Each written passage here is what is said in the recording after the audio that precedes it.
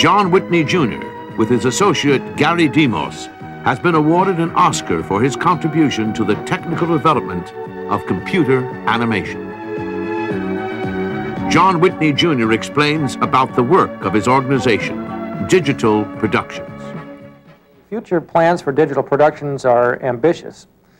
We expect that we will see the utilization of ever more powerful computers, that the Cray XMP will be augmented with improved hardware to access memory more quickly and larger amounts of memory associated with the machine, and may ultimately even be replaced by more powerful supercomputers when and as they become available. In the area of software, we have dedicated a large amount of our resources with a very exciting and intelligent team of programmers who are dedicated to the tasks of developing new features in the code and greater speed in the response time of the generation of imagery.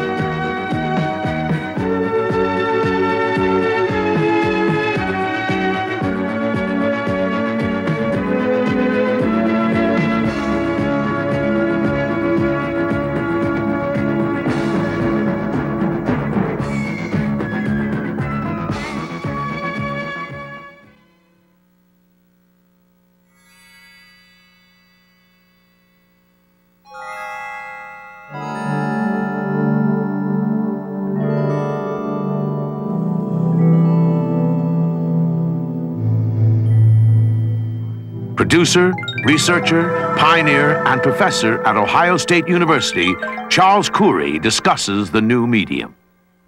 Mr. Halas, I invited Betty to join us today because I think as I talk about computer animation, I think we need to be reminded that there is a tradition, a very rich tradition of animation, that we need to find a relationship to it, and I think it can contribute to the development of more sophisticated computer animation imagery.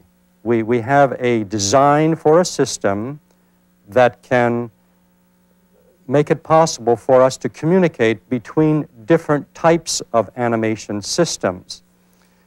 And we talk about this as message passing, we talk about it as behaviors, and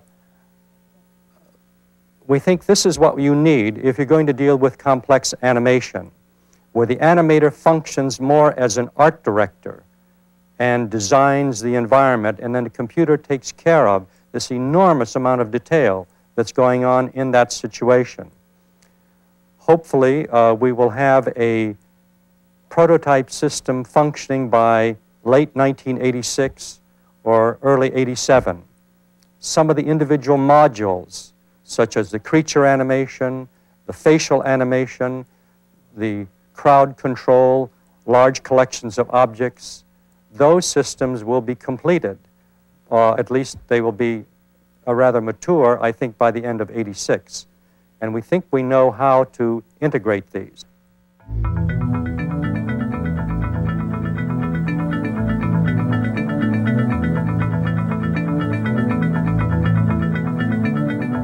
His organization, Cranston Csuri Productions in Columbus, Ohio, has carried out experiments in complex demonstrations of computer animation.